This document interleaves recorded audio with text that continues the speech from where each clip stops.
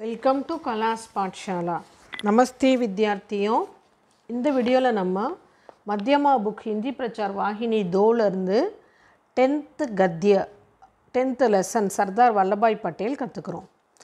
இந்த லெசன்ல என்ன இருக்குன்னு பார்க்கலாம். पटेल பத்தி சொல்லிருக்காங்க. सदृढ़ एवं विशाल शरीर, कठोर मुखमुद्रा और शत्रु के प्रति ललकार भरी आंखें, ऐसे थे सरदार वल्लभाई पटेल.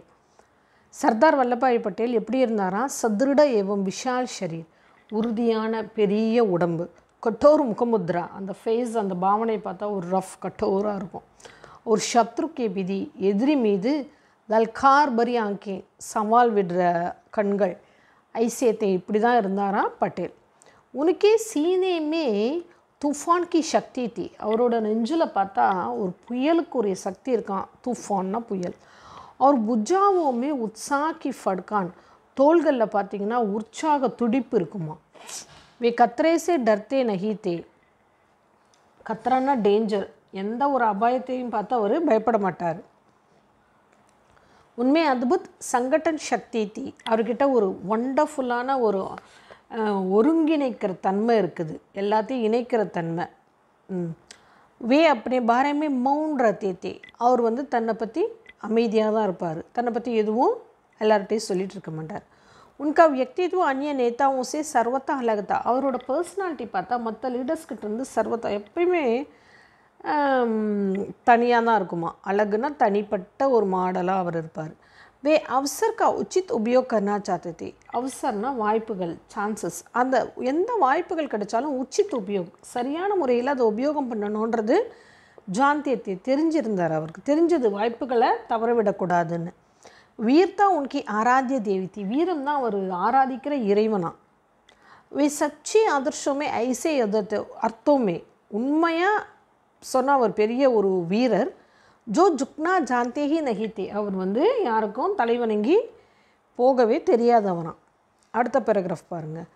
वल्लभाई पटेल ऊपर से जितने रूखे, निष्ठुर और अभिमानी से प्रतीत होते थे.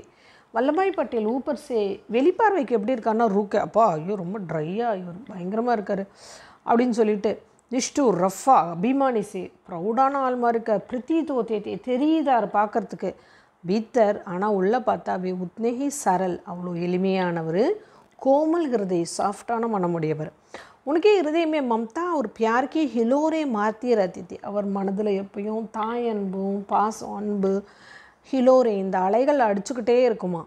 கிசானும் கி கரீபி தேக்கர், விவசாயிகள் இருக்காங்க இல்லையா, அவங்களோட ஏழ்மையை பார்த்து அவர் வந்து உனக்கா ஹிருதய வியாக்குல் ஹோத்தாத்தா, அவர் ரொம்ப வருத்தப்படுவார் அப்படிங்கிறாங்க. அடுத்த பேராகிராஃப் பாருங்கள். வல்லபாய் பட்டேல் கா ஜன்மா 31 அக்டோபர், எப்போ பிறந்தார்னா 31 अक्टूबर அன்னைக்கு. எப்போ 1875 को गुजरात के केड़ा जिले के करमसद नामक गांव में हुआ था. குஜராத்தில் கேடா ஜில்லாவில் கரம்சத் அப்படிங்கிற வில்லேஜில் தான் பிறந்தார். உன்கே பிதா ஸ்ரீ ஜவேர் பாய் பட்டேல் கிருஷக் தே. இவங்க அப்பா ஜவேர் பாய் பட்டேல் வந்து ஒரு விவசாயி. உன்னோனே 1897 के स्वाधीनता संग्राम में बुंदेलों के साथ मिलकर अंग्रेज़ों के विरुद्ध लड़ाई लड़ी थी. इवर என்ன பண்ணானா 1857 சுதந்திர போராட்டத்தில் புந்தேலாக்களோட இணைஞ்சு அங்கிரேஸோங்கே விருத்த லடாய் करते थे. அங்கிரேஸ் ஆங்கிலேயர்களுக்கு, அங்கிரேஸ்னா ஆங்கிலேயர்கள், விருத்தன்னா எதிராக இவங்க அப்பா லடாய் லடித்தி ஃபைட் பண்ணியிருக்கார். वल्लभाई पर भी पिता के देश प्रेम और वीरता की छाप पड़ी. வல்லபாய் மேலேயும் அந்த அவங்க அப்பாவுடைய நாட்டுப்பற்று, அந்த வீரம், அதுக்கெல்லாம் ஒரு அதே மாதிரி அவர்கிட்ட அதோட அச்சு இருந்தது, ஒரு எஃபெக்ட் இருந்தது. அடுத்த पैराग्राफ பாருங்கள். मेट्रिक की परीक्षा उत्तीर्ण करने के बाद वल्लभाई पटेल की इच्छा उच्च शिक्षा प्राप्त करने की थी. மெட்ரிக் எக்ஸாம் முடிஞ்சோடனே அதுக்கப்புறம் என்ன பண்ணுறாருன்னா உத்தீர்ணம் होना பாஸ் ஆகுது. वल्लभाई पटेலுக்கு ஆசை என்னென்னா உच्च शिक्षा प्राप्त करने, हायर एजुकेशन பண்ணலாம், மேலே படிக்கலான்னு. किंतु घर की आर्थिक स्थिति अच्छी न होने के कारण, ஆனால் வீட்டோட பொருளாதார நல்லா இல்லாதால ये विचार छोड़ दिया, அந்த எண்ணத்தை அவர் விட்டுட்டார். मुख्तारी की परीक्षा उत्तीर्ण कर, मुख्तारीना அது வந்து ஒரு சட்ட ஆலோசகர், லீகலி ஒரு கன்சல்ட் பண்ணுற ஒரு ஏஜெண்ட் மாதிரி. அந்த மாதிரி அந்த எக்ஸாமை உத்தீர்ணக்கார் பாஸ் பண்ணிவிட்டு सन 1900 से गोधरा में फौजदारी के मुकदमों की प्रैक्टिस करने लगी. गोधराல கிரிமினல் கேஸஸை வந்து ப்ராக்டிஸ் பண்ண ஆரம்பித்தார். முக்கத்தமானா கேஸ், ஃபௌஜ்தாரினா கிரிமினல். शीघ्र ही उन्हें बहुत ख्याति मिल गई. சீக்கிரமாகவே அவருக்கு என்ன ஆச்சுன்னு கேட்டிங்கன்னா நல்ல புகழ் கிடைச்சது. उन्हीं दिनों उनकी पत्नी बीमार हो गई. அந்த நாட்களுக்குள்ளே அப்போ பார்த்தா அவங்க மனைவி உடம்பு சரியில்லாமல் சிக்காக இருக்காங்க. सरदार पटेल उन्हें ऑपरेशन के लिए मुंबई में छोड़कर वकालत के कार्य में लग गए. பட்டேல் என்ன பண்ணார், அவங்கள ஆப்ரேஷனுக்காக மும்பையில் விட்டுட்டு வக்காலத் கே காரியமே தன்னோட வக்கீல் தொழிலில் ஈடுபட்டிருக்கார். एक दिन जब वे अदालत में फौजदारी के एक मुकदमे की पैरवी में व्यस्त थे. ஒரு நாள் ஜப் எப்போ வந்து ஒரு அதாலத்னா கோர்ட்டில் ஃபௌஜ்தாரிக்கே ஒரு கிரிமினல் முக்கதமான கேஸ் கி பயிர்வி மே வெஸ்தித்தே என்ன பண்ணார், அந்த கேஸ் நடத்திட்டுருக்காரு, பயிர்வி கேஸ் நடத்திட்டுருக்கிறதுல பிஸியாக இருக்கார். தபி உன்னே டார் மிலா, அப்போது அவருக்கு வந்து ஒரு டெலிகிராம் கிடச்சது. டார்னா டெலிகிராம். உசே படுக்கிற உன்னோடனே ஜேப்மே ரக்கலையா, அதை படிச்சுட்டு இவர் வந்து அதை பேக்கெட்டில் எடுத்து வச்சுக்கிறாரு. அவர் முக்கத்தமே கி பயிர்வி கர்னே லகே, அவர் பாட்டே கேஸை நடத்திட்டுருக்காரு. சபுகாம் சமாத கர் லேனே கே பாத், எல்லா வேலைகளும் முடிஞ்சதும் உன்னோடனே மித்ரோं को बताया कि तार में पत्नी की मृत्यु का समाचार था. அவர் ஃப்ரெண்ட்ஸ் கிட்ட சொல்கிறாரு, டெலிகிராமில் மனைவியோடைய இறந்த செய்தி தான் வந்தது அப்படிங்கிறாரு. विपत्ति में धैर्य और साहस बनाए रखने का इससे बढ़कर और क्या उदाहरण हो सकता है. विपत्ति கஷ்டம் வர்றப்போ செய்கிறப்போ தைரியமும் வீரமும் அப்படியே இருந்து செயல்படுறதுக்கு இசை படுக்கர் இதோட சிறந்ததாக உதாரணம் இருக்க முடியுமா. பத்னிக்கு மிருத்யு கே சமய, மனைவி இருந்த நேரத்தில் வல்லபாய்க்கு ஆயு கேவல் 33 वर्ष की थी. அப்போது அவரோட வயசு கேவல்னா ஒன்லி 33 தான். உன்னோடனே ஆஜீவன் தூசரா விவாக நைக்கியா, அவர் வாழ்க்கை பூரா இன்னொரு திருமணம் செய்துக்கல. அடுத்த பேஜ் பாருங்கள் 49. वल्लभभाई विलायत जाकर बैरिस्ट्री की परीक्षा पास करने की इच्छा मन में संजोए हुए थे. वल्लभभाईயோட மனசில் விலாயத் ஜாக்கர் வெளிநாடு போய் बैरिस्टर परीक्षा पास பண்ணணுங்கிற ஆசை ஒரு மனதில் இருந்துகிட்டே இருந்தது. इसके लिए वे कुछ रुपये भी जमा करने लगे थे. அதுக்காக அவர் கொஞ்சம் பணமும் சேர்த்து வைக்க ஆரம்பித்தார். वे एक विदेशी कंपनी से पत्र व्यवहार कर रहे थे. ஒரு வெளிநாட்டு கம்பெனியோட பத்திரம் லெட்டர் விவகாரங்கள்லாம் செஞ்சுட்டு இருந்தார். அடுத்த பேராகிராஃப் பாருங்கள். महात्मा गांधी ने केड़ा सत्याग्रह का भार वल्लभभाई पटेल के कंधों पर डाला. மகாத்மா காந்தி வந்து கேடா சத்தியாகிரக பொறுப்பை வந்து வல்லபாய் பட்டேலுக்கு கொடுக்குறாரு.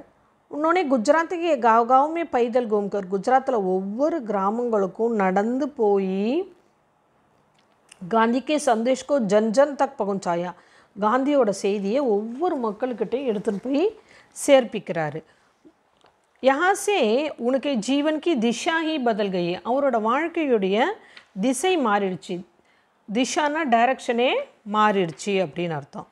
केड़ा सत्याग्रह की सफलता का सारा श्रेय वल्लभभाई पटेल को मिला है. वल्लभभाई पटेल को जाता है. அப்போது ஸோ இந்த சத்தியாகிரகத்தோட எல்லா புகழும் அது வெற்றிகரமாக நடந்ததுன்ற அந்த புகழ் என்னன்னு கேட்டிங்கன்னா எல்லாமே வல்லபாய் பட்டேலுக்கு தான் கிடைக்குது. அடுத்த பேராகிராஃப் பாருங்கள். குஜராத்துக்கா ஜண்டா சத்தியாகிரக, குஜராத்தில் என்ன நடக்குதுன்னா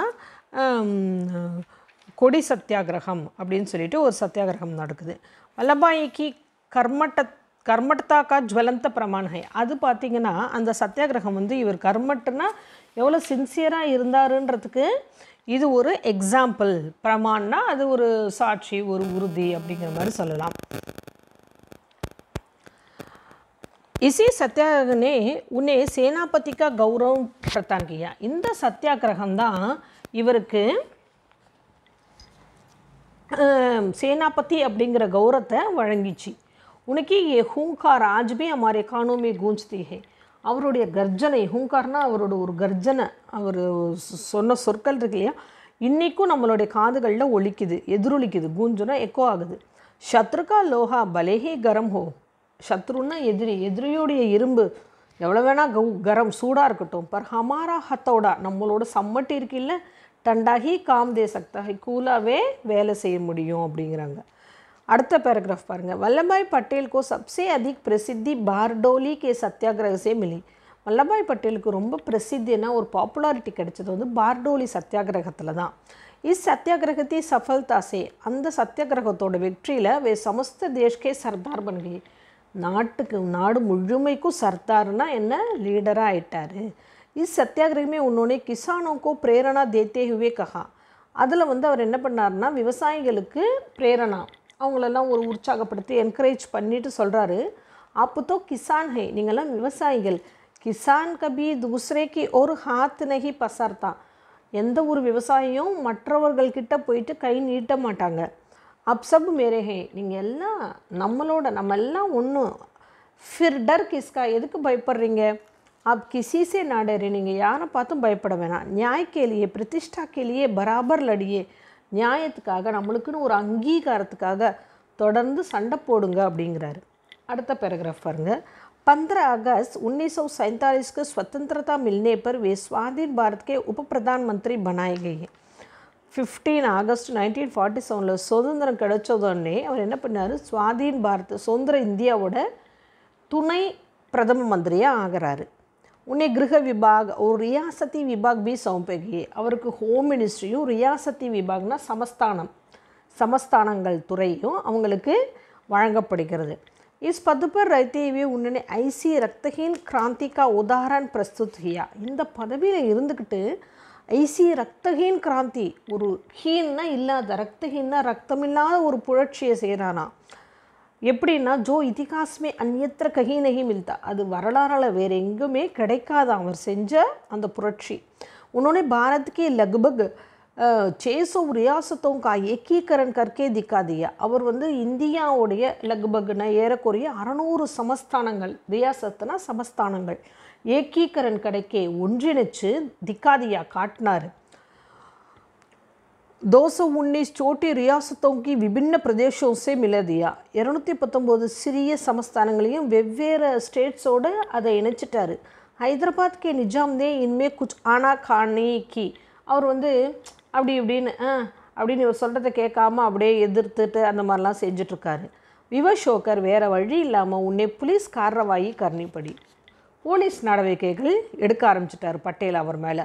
பலஸ்வரூப் அதன் பலனாக 3 दिनों में ही निजाम की सत्ता का अंत होया. 3 நாட்களில் நிஜாமுடைய சத்தானா அவரோட பவர் முடிவுக்கு வந்துருச்சு. ஏ காரிய கித்தனா கঠিன் ரஹா ஹோகா, இந்த செயல் எவ்வளவு கடினமாக இருந்திருக்கும். इसका अनुमान सहज लगाया जा सकते हैं, அது ரொம்ப நல்லா நீங்கள் கெஸ் பண்ணலாம். स्वतंत्रता का ये महान योद्धा, இந்த சுதந்திர போராட்ட வீரர், மிகப்பெரிய வீரர் இருக்கார்ல, 15 सितंबर 1950 को हमसे विदा हो गए. அவர் என்ன பண்ணார்னா 15 सितंबर 1950 நம்மக்கிட்டேருந்து விடை பெற்றுட்டார். भारत में जब भी कोई संकट की घड़ी आती है, இந்தியாவுக்கு எப்பயுமே சங்கடங்கள் வருது இல்லையா, तभी सरदार पटेल का स्मरण किया जाता है. அப்போ सरदार पटेலை நினைவு கொள்கிறாங்க எல்லாரும். சச்சே அர்த்தமே லோக புருஷ்கே, உண்மையான அர்த்தத்திலே அவர் வந்து இரும்பு மனிதர் அப்படிங்கிறது சரியான ஒரு இதுதான் அவருடைய சிறப்புக்கு. இரும்பு மனிதர்ன்ற பட்டம், அயன்மேனுங்கிறது ரொம்ப சூட்டபிளான ஒன்று. இப்போ வந்து இதோட எஸ்ஸே லேர்ன் பண்ணுவோம். सरदार वल्लभभाई पटेल एसे, पेज नंबर 210. सरदार वल्लभभाई पटेल का जन्म गुजरात में 31 अक्टूबर 1875 को हुआ. जन्म और बर्थ வந்து गुजरात 31 अक्टूबर 1875 அவர் பிறந்தார். घर की आर्थिक स्थिति कमज़ोर होने के कारण, வீட்டுடைய பொருளாதார நிலைமை कमज़ोर होने के कारण ரொம்ப வீக்காக இருக்கிறதால मेट्रिक के बाद उच्च शिक्षा पा नहीं सकती. மெட்ரிகுலேஷனுக்கு அப்புறம் உச்ச शिक्षा हायर एजुकेशन அவரால் உயர்கல்வி கற்க முடியல. इसलिए वे मुख्तारी की परीक्षा में उत्तीर्ण होकर, உடனே முக்தாரி எக்ஸாமை அவர் உத்தீர்ண ஹோக்கர் பாஸ் பண்ணுறாரு. முக்தாரின்னா அது ஒரு சட்டத்திலே அது ஒரு ஞான படிப்பு, அது வந்து ஒரு ஏஜெண்ட் சட்ட ஆலோசகராக ஆகிறதுக்காக. गोधरा में फौजदारी के मुकदमों की प्रैक्टिस करने लगे. கோஸ்தாரியில் கிரிமினல் கேசஸ் எல்லாம் ப்ராக்டிஸ் பண்ணிகிட்ருக்காரு. அடுத்த பேராகிராஃப் பாருங்கள். வல்லபாய் சத்ருட ஏவம் விஷால் ஷரீர், எப்படிப்பட்டிருந்தது? சத்ருட உறுதியோட, விஷால் ஷரீர் மிகப்பெரிய உடம்பு, कठोर मुखमुद्रा मुगम அப்படியே ரஃப்பாக இருக்கும் ஒரு शत्रु के प्रति लाल आंखें दिखाने वाले थे शत्रु கிட்ட இப்படி இருப்பார் सवाल விடுற மாதிரி இருப்பார் उनका व्यक्तित्व அவரோட पर्सनालिटी பார்த்தா अन्य नेताओं से सर्वथा अलग था कंप्लीटली மற்ற லீடர்ஸ் கிட்ட இருந்து வேறையாக இருக்கும் और हर अवसर का उचित उपयोग करने वाले थे அவசரம்னா வாய்ப்புகள் ஒவ்வொரு சந்தர்ப்பங்களையும் வாய்ப்புகளையும் உச்சித் உபயோக் பொருத்தமான முறையில் அதை யூஸ் பண்ணுவார் உண்மை அத்புத் சங்கடன் சக்தி தீ ஒரு அவர்கிட்ட ஒரு வண்டர்ஃபுல்லான ஒரு ஒருங்கிணைக்கிற தன்மை இருக்குது எல்லாத்தையும் செய்கிற தன்மை ஒருங்கிணைக்கிறது எல்லாத்தையும் இணைக்கிறது செய்கிறது இந்த மாதிரிலாம் वे सच्चे अर्थों में ऐसे योद्धा थे